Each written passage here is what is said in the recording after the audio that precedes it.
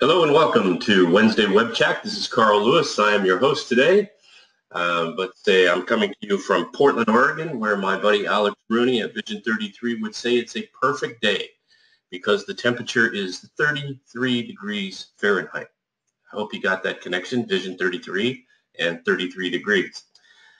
In any case, it's kind of gloomy and cold and foggy in Portland. I hope the weather where you are is a little bit better and you're enjoying the holiday season. I wish all of you a Happy New Year upcoming soon.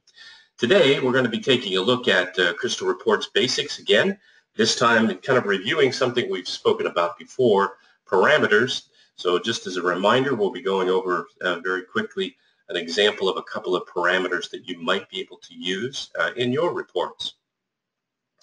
I also have been asked to repeat the session we did on how to use queries and SQL queries and convert them to a Crystal report. So in an upcoming session, we'll be covering that topic again also.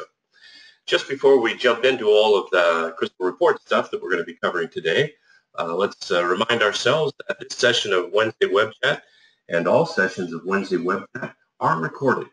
It takes us about 7 days, and then they're placed on our website, the Total Care Customer Resources SharePoint site to be specific.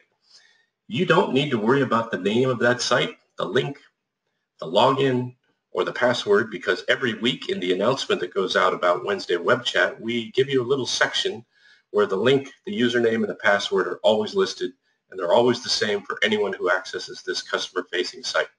So have fun and review these videos and documents and many other useful things that you'll find on that Total Care Customer Resources SharePoint site. Our currently recommended version for SAP Business One is version 9.2 and patch level 4. I am running patch level 5 on my demo machine today, and it does have a little problem with Crystal Reports, so I have to bypass a certain way of previewing things in order to make it work. But as we've all experienced from time to time, you do have to use workarounds with software. That is the way it seems to want to work sometimes. So without any further additions from me, we'll take a look at